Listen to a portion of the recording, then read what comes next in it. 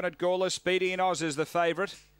Racing, Speedy in Oz not out so well today. Traffic Rush out quickly. He's going to hunt through and lead. Frank Bale gets to second. 3 away, West on Pedro with Speedy in Oz.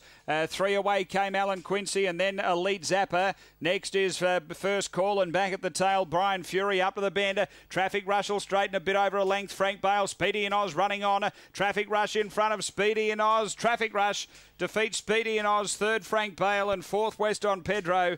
Then came Alan Quincy, Elite Zapper, First Call. And back at the tail end is Brian Fury. The time here is around 23 and 20.